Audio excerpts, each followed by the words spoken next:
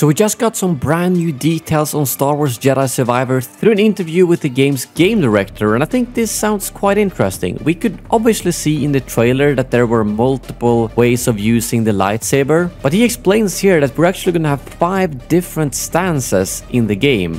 One of them, I'm assuming, is just the normal single-bladed one, but then we have a dual-bladed option where you flip around more, spinning around, and then there's another stance where you have a lightsaber and blaster simultaneously, and a 4th one where you use the cross-guarded lightsaber we can also see in the trailer, which is more of a heavy stance. And he says that we have to choose as players which one we think fits best for each enemy. I would guess the 5th version might be dual wielding lightsabers, but I'm really excited that we get to choose ourselves. It's a little bit like in the first game where sometimes it was better to use the dual bladed saber and sometimes the single bladed lightsaber, but they've just added a lot more depth to it, especially with a blaster, since that obviously gives you more range compared to just being able to throw your lightsaber. I also wanted to remind you, if you guys want the novel that actually spans in between Fallen Order and Star Wars Jedi Survivor and hopefully tells us what happens with Merrin and Grease, you can get it completely free as an audiobook if you go to my Audible link in the description below. You can sign up to the trial, claim the free pre-order of the book,